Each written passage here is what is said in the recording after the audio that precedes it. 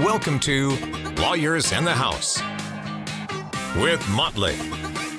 Wish you had a lawyer in the family? Now you do.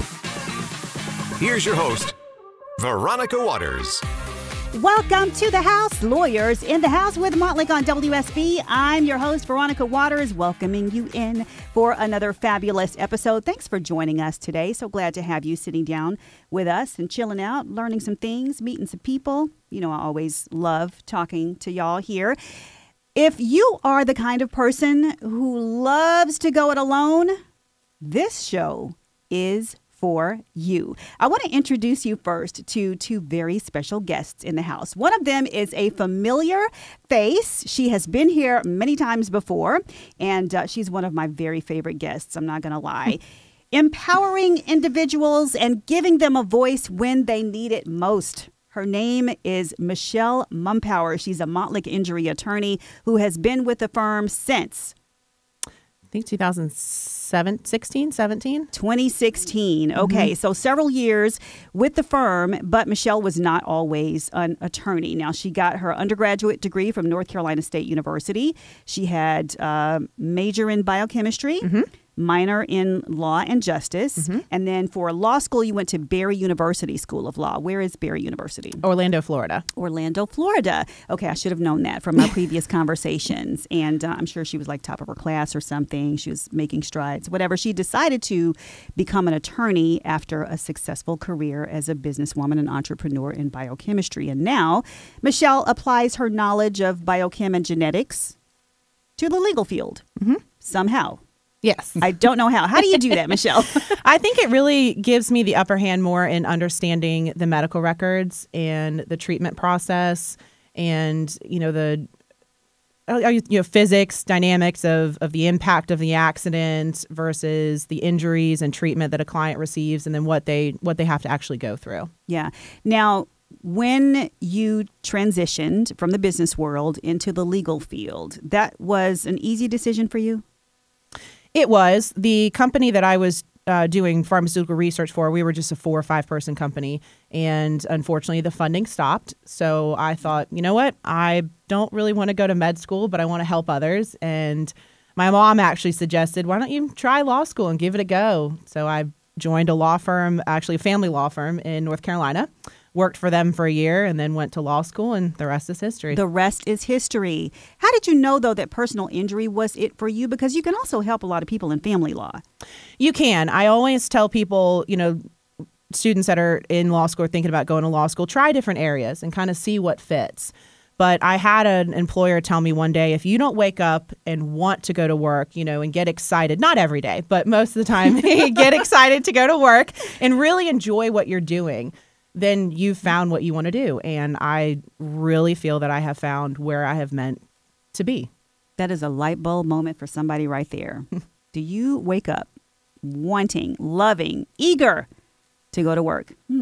Let's think about that. And sitting next to Michelle Mumpower, because we are talking today to a very dynamic woman who did not quite know when she should have called for help in her time of need. Yeah. And the show today, she's paired up with the person who did answer that call for help when she finally made it. This is Michelle Mumpower's client and now friend, Sonya Hover. Welcome to the house, Sonya. Thank you. Good morning. Tell me a little bit about you.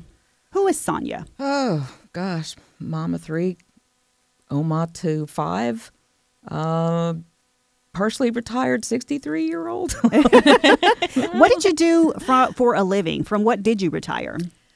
Well, the office that I worked for was an OBGYN office, Fayetteville area, Georgia, and I loved it. I was there for quite a few years, but when we moved to Tennessee, then, it was like I had to tell everybody goodbye.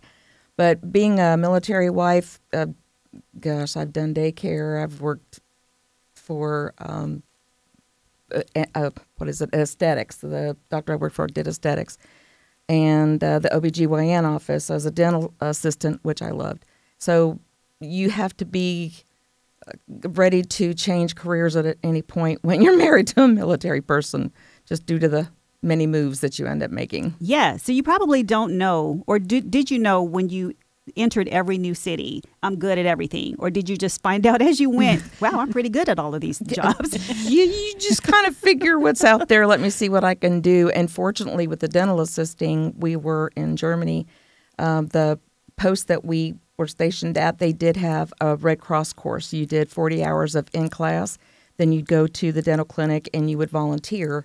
And then when you got so many hours of volunteering, then they would give you the certificate and you were a certified dental assistant. So it was kind of like training on the job, and I loved it. I would have continued pursuing it, but again, just with military moves, you can't always find the right fit. Yeah. So, yeah. I love it. So a lifetime pretty much as an adult of helping people. Yeah. Yeah. I never thought about it like that, but yes. Well, that's why I'm here, to give you a little perspective. We're on Lawyers in the House with Montlick on WSB. Thank you so much for being in the house, Sonya Hauer and Montlick Injury Attorney Michelle Mumpower. I said that if you're the type of person who likes to go it alone no matter what, this show is for you. I did an informal survey when I was getting ready to do the show today, and I asked a lot of people, why don't you ask for help? Why don't you ask for help? Offering help is super easy. It's asking for help. For so many people, that's the hard part. Let me share with you some of the answers I got. I don't want to bother anyone. I can do it better than anybody else. I don't think I need help. I'm embarrassed to need help and not know the answers. I have a sense of pride because nobody else is going to do it right. I don't trust anybody. It's going to take too long. I can figure it out myself.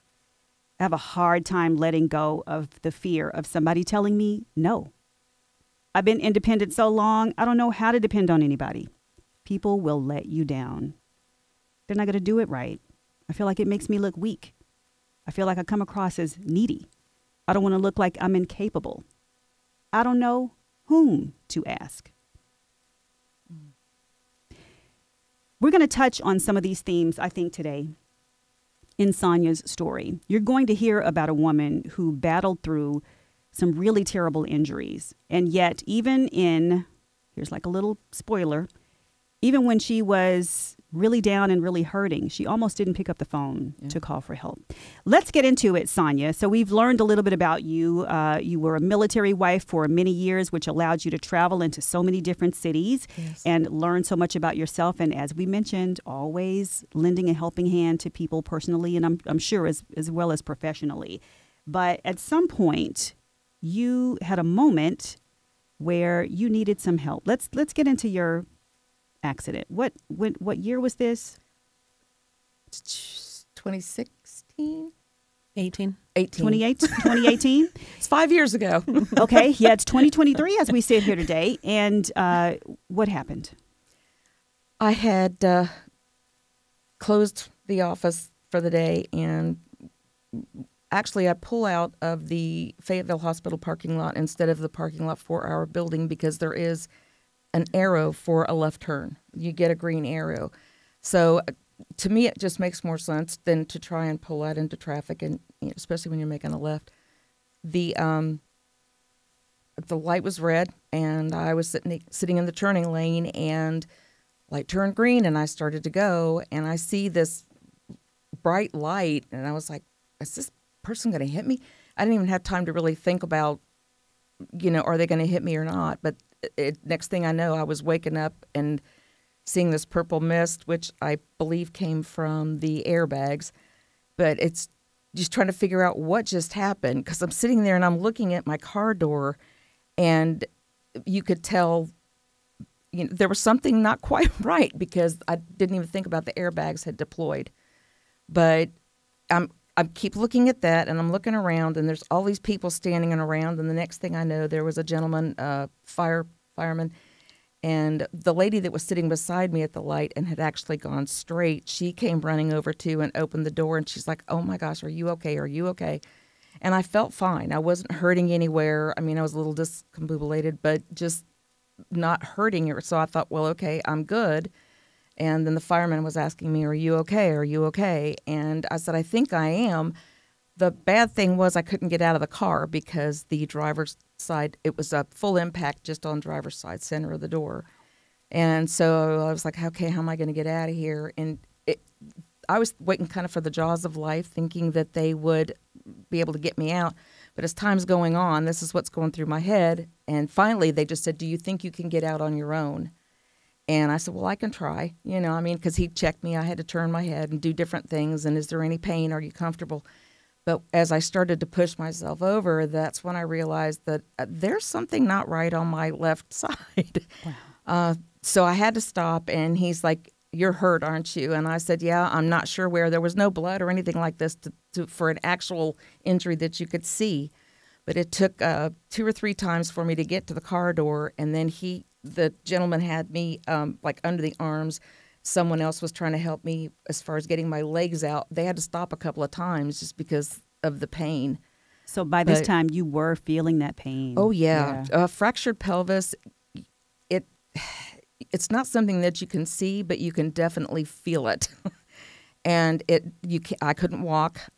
They got me out of my vehicle, put me on the gurney, and got me in the ambulance. And I'm trying to, think about, okay, there was a lady that had called my husband, but just trying to think clearly of all the things, okay, I needed to let George know where I was going. And, they're asking me questions about, does this hurt? Does that hurt? Can you move your head?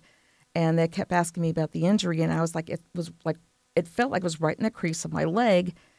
And they were going to take me to Grady. And I had to laugh because I literally had my accident right in front of a hospital in Fayetteville Hospital. I said, can you just take me here? Right, let's just go across the street. Yeah. I'm looking right at the sign. Do we really have to go all the way to Atlanta? And we went back and forth for a minute, and he said, well, they should be able to at least see, stable, do x-rays or whatever. So I did go into the Fayetteville Hospital. I was there for a few hours. But due to the trauma, and Fayetteville is not a trauma hospital, they did have to send someone from Grady to come and pick me up and transport me. And, I had all kinds of tests run, just the x-rays and all of this. And for a little bit, I really didn't know what had happened as far as what is hurting, why can't I do this? And then they were like, well, you do have a fractured pelvis. And I had no idea. I'm like, okay, what does that entail? Because I'm thinking you can't put a cast there. And you're basically, you can't walk, you can't do anything. There's no cast, there's nothing, because it has to heal itself. So they, let me, they just told me that I can get a wheelchair and roll around, and I would be fine after that. But it ended up turning into a little more than that, in the long term. A little more than that long term. Yeah. But at that time, when they said, you need a wheelchair, you'd be like, okay, no problem. I got this. Yeah. Yeah.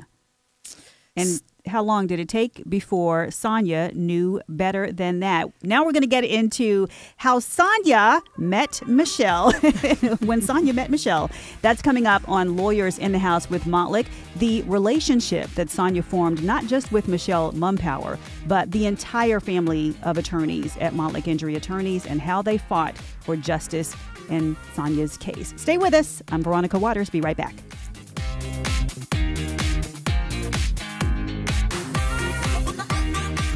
Welcome back. Come on in. Back to the house. Lawyers in the House with Montlick on WSB. I'm Veronica Waters here hosting Montlick Injury Attorney Michelle Mumpower and her fabulous client, Sonya Haber.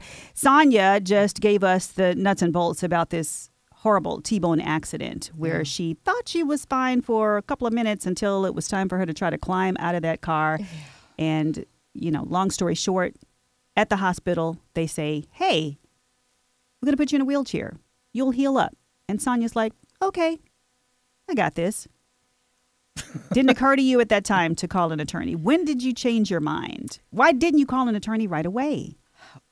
By the time I was released from the hospital, a lot of friends and family, they're going, oh, Sonya, it's a fractured pelvis. It's not just a stubbed toe, and this is going to have a more long-term effect than you think. And then as the medical diagnosis was coming in, they were telling me the same thing, because you're in a wheelchair for a certain amount of time, and then slowly you go to a walker, which, yeah, I know I'm a little more than a spring chicken, but, with a walker. Yeah, I really didn't feel, yeah. But, you didn't think you were going to feel cute with that walker. Yeah, exactly. You can go on and say it out loud. You can say, I know it, girl. I decorated that thing. I didn't think about it till now. But you have to progress. You start off in the wheelchair because you can't walk. You can't put any pressure on it. You go to a walker when you can finally start to get up and around. And then just the idea of how is this going to affect me future-wise, as they're talking about, well, fractured pelvis, yes, it's going to heal, but in the long run, you're going to need a hip replacement. And that kind of threw me off, and everybody's like, look, this is long-term. It's not short-term. You need to get a lawyer because you're going to have to think about, things in the future. And we did have a friend who recommended Montlick and Associates. They had used that law firm when they were in an auto accident. Very good results.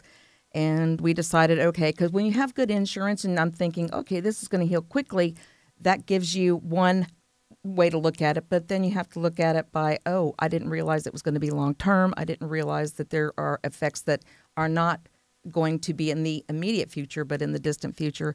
And that's when we called, and they assigned Michelle to my case. Michelle Mumpower, your introduction to Sonya Haver's case in a few seconds.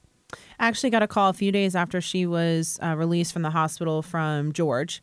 And it was more of so kind of figuring out what had happened and what the injuries were. And that's what we dive into directly from the intake process is, most importantly, how is the client? What happened to the client? What do we need to do to make sure that our client gets the treatment that they need? Michelle Mumpower and her client and now friend, Sonya Haver, talking about the challenges of Sonya's case and the embrace that she got from the Montlick Injury Attorneys as a whole. That's coming up next on Lawyers in the House with Montlick.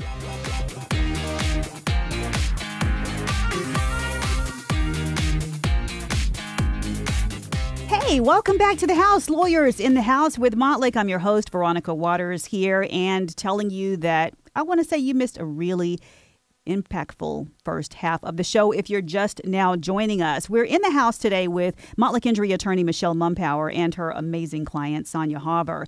And if you missed Sonya sort of describing that deer in the headlights moment when she wondered, is this person about to hit me? And what came after that, you want to hear her talk about it. So don't worry about it. We got you. Make sure you just subscribe to us on your favorite podcast platform. And when the new episode drops, you'll see it right away. You can always find us on YouTube. Just look for @Montlick Law there or on any social media platform because you can keep up with us all throughout the week. We'll be looking for you, and we can't wait to hear from you. Sonya Haver told us that she finally knew that she needed to contact a lawyer, even though she was trying to go it alone. Right, Michelle? Yes.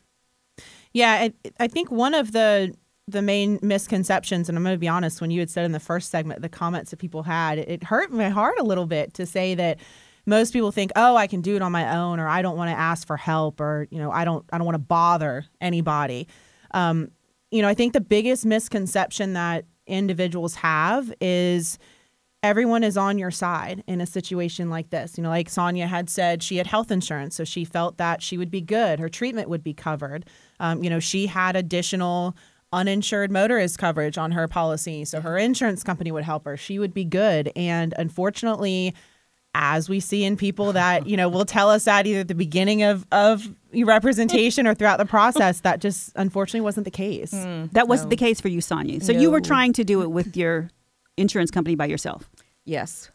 With TRICARE, it is a military coverage, and I really didn't think about it's that sue type of thing. People get sue happy. You've been in an auto accident, you bumped your leg, you bumped your knee, call a lawyer, I'm going to sue and get this ton of money. I just didn't think in that kind of, mental state. But talking about the future effects and knowing that at some point, even it's been 5 years, but at some point I am going to have the hip replacement. And then not only that, at the time we were living in a 2-story home.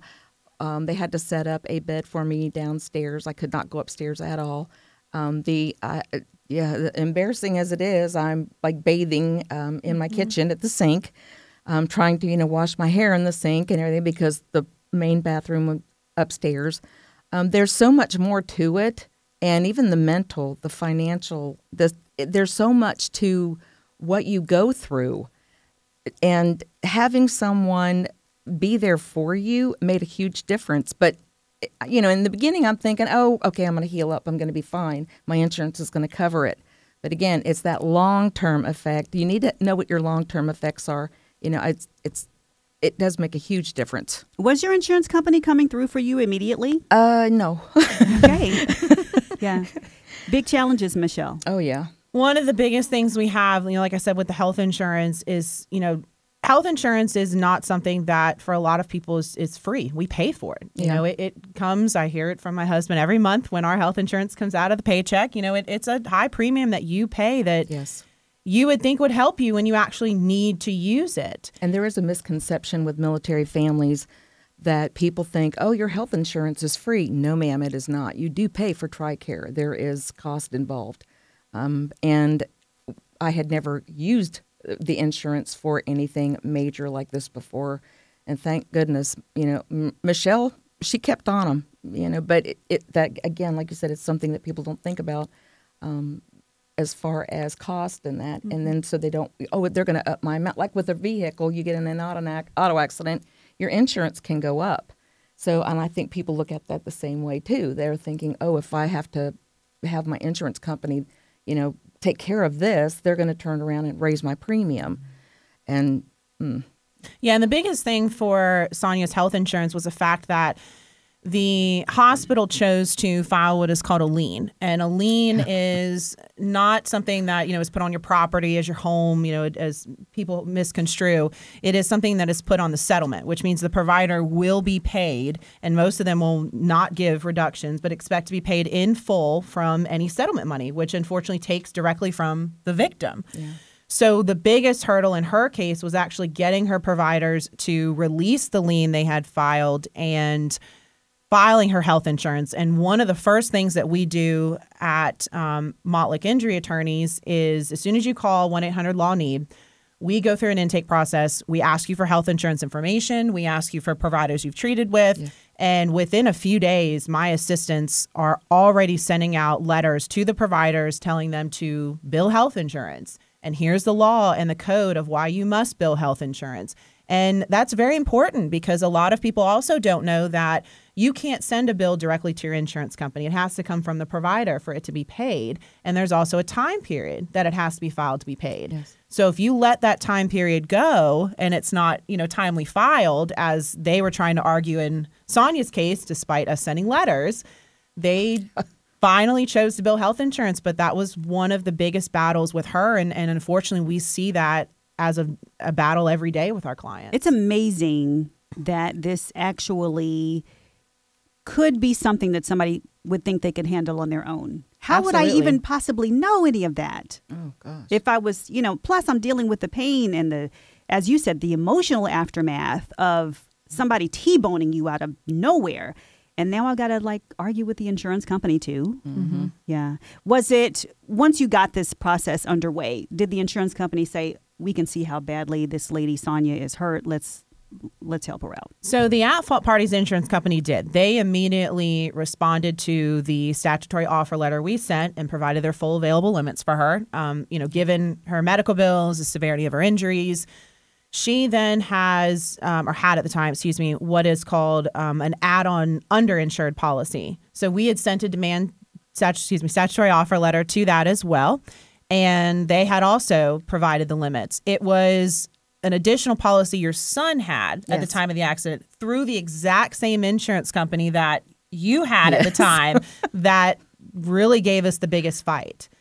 It was not understanding the value because, as Sonya said, her injury is a long term. Yeah. I know you haven't had, the hip replacement, but we sent you for a second opinion. Yes. We had another doctor say there is no question medically she will have to have this. I'm not recommending she do it now, but she will have to have this. And it's, that misconception that people think their health insurance is going to take care of them. And one of the biggest arguments we get is, well, if she hasn't had it now, there's no guarantee she's going to have it in the future. So we're not going to give her that value. And that was really the other big hurdle we had was getting her own insurance company to realize, our insured who's paying premium for a policy every month is hurt for, permanent, is going to need this treatment, and we need to get full value. Was this unlike other fights that you had over the course of your personal injury career? No, I tell people, because a lot of clients will say, why is it just me? Why am I having to go through this fight? Why does it seem like, this is only my case? So-and-so had their case settled within a certain amount of time. And I tell my clients, look, you have to trust us. You have to trust the process. Yes. It is not a quick and easy process. There is no case that is the same. I have, never have a case that is from beginning to close the same thing. You always have certain obstacles. You always have certain, paths you have to change, things you have to do within a case. So that's why I always tell people, just trust us. We've got you. We will take care of everything we need to take care of you, and take it from there. It's extraordinary that you would have to sort of like battle. I know I keep saying basically the same thing, but it's stunning to me that somebody who is relegated to a wheelchair for an indefinite period of time is said to has a prognosis that she's going to have a hip replacement for sure one day. And that's not something you look forward to. No, right. And it's that you would still have your insurance company say, I don't know. So I do want to note, though, Amen Corner came into play when Michelle started talking about trust the process. Yes. And I heard you over there saying, oh, yes. I feel like, come on, preach to me, Sonya. What? Open my eyes. There's so much paperwork and things, some things that I would have to do. And Michelle would call and she'd say, okay, I have, talked with the TRICARE. They're not answering me. So then I'm making phone calls, and it's like, why aren't you giving my lawyer this information that she needs, to cover my case? And I think sometimes people just don't realize that, like Michelle had said, they want everything done quickly. It is not a fast process. There's a lot of paperwork, and just trying to get someone to understand your future needs, it turns into this mentally kind of fatigue, because you're not only hurting, you're not only trying to get through your day, but I couldn't go back to work. I was begging. I'm like, can you please let me go back to work? I can go back to work in a wheelchair. I can. I'm good. I can walk patients with a walker. And they're like, no, you can't do that. And you got to go to physical therapy. And the first time I drove home from physical therapy by myself, I didn't even realize it. By the time I got to my road, I was crying. You called me that day. Yeah, I was like, that. Oh my gosh. I made it through physical therapy. I made it home by myself. And I was like shaking when I left, to go. George had a doctor's appointment. So, I had to drive myself. But knowing that, okay, I got through this, and I can tell Michelle anything. She had been through some things herself, and she always told me, she says, you can call me anytime. And just having somebody that understands where you're coming from. And it doesn't have to be, your spouse in this. Look at people who, they know what they're doing. They know there's a process to getting you taken care of. And if Michelle couldn't, call me about something, one of the paralegals did. And about every 2 weeks, whether they had any new information to update or not, they would call me and say, okay, what's going on? Are you doing all right? And if there was progress, they would say, okay, this has been filed, that's been filed. And they stand behind you, and it's you're not just hiring Michelle or one of the other lawyers. You've got that firm backing you up. And even when she had her little girl, they were still making sure that, I'm okay. How you doing? Everything's fine. And I can't even put it into words. Just, it's a relief. Don't try to do this on your own. There's so much, and it's that long term.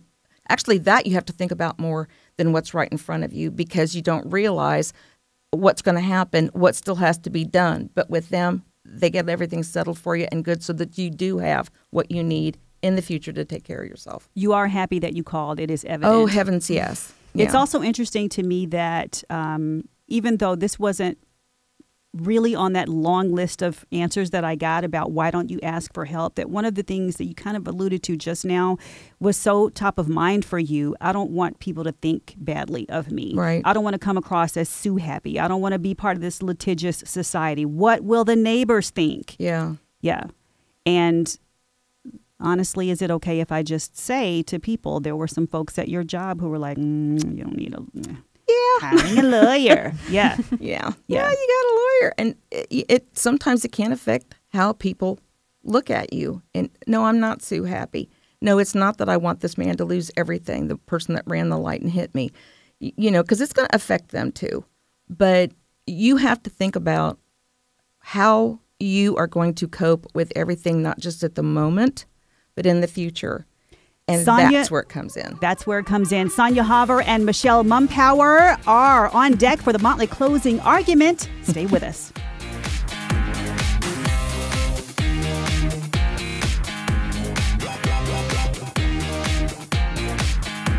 And welcome back to the house, Lawyers in the House with Montlick on WSB. I'm Veronica Waters here hosting Montlick Injury Attorney Michelle Mumpower and her dynamic client and now friend, Sonya Haver. Sonya is the client who almost didn't call for help because she's so used to going it alone. Oh, reminder, if you remember Michelle talking about hospital liens and the battle that she had to go through, about that, we've got a whole episode dedicated to it. That's episode 42 of Lawyers in the House, and it stars Montlick Injury Attorneys Lynn Walker and Richard Warner. So many gems in that show. It's time for what you've been waiting for all hour long, the Montlick closing argument. Michelle, take it away. As I had said earlier, based on the comments and the perceptions that you had done of the poll you did before the show, I always tell people don't hesitate to call. The last thing that you need to deal with is if your health insurance is going to take care of your medical bills, if your insurance company is going to be on your side, let us help. Let us take the burden from you. Don't worry. Don't care about the perceptions of what people have, because those individuals that have those perceptions usually have never been in your shoes. And the one thing is, as soon as you contact, 1-800-LAW-NEED, we get working on all these things from the very beginning, and it's the last thing that you have to do.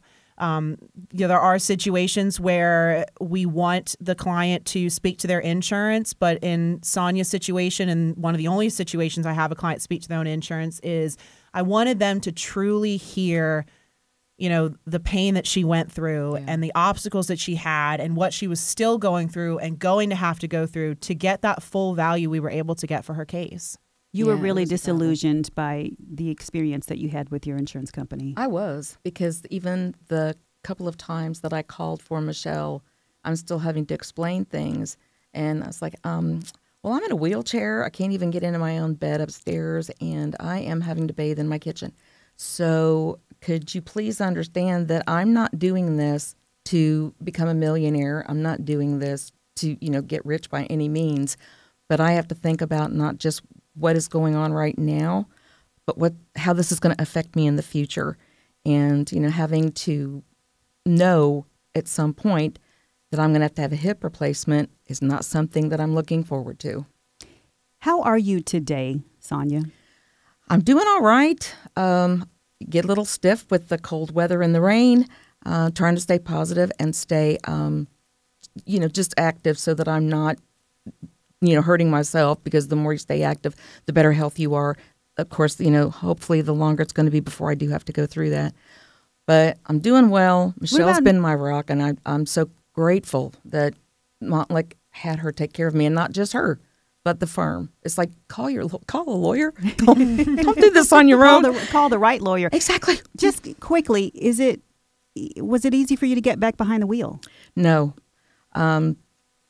That took me a bit. The first time that I had to get behind was when I drove to the physical therapy appointment, and I was crying by the time I got home. I didn't even realize it.